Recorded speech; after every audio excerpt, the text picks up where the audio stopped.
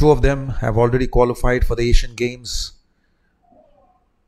by running faster times in the semi-final. The Asian Games qualifying finalists in the 400 meters under the starters' orders.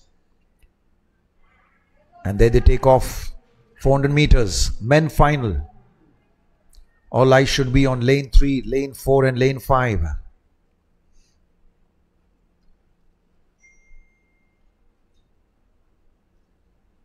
Mijo Chako in lane 2. And there you see Mohammad Ajmal, the fastest qualifier in lane 3, surging ahead. Coming up very strongly in the outside lane is Kalinga Kumararaje from Sri Lanka. This is going to be a close finisher, race to the wire. And there is the Sri Lankan right up in front on the outside. And he takes it right up till the end. Romping home the winner. It's a close race. What a way this champion. Here is a Sri Lankan, the champion, Kalinga Kumararaje. He ran a 46.27 in the heats.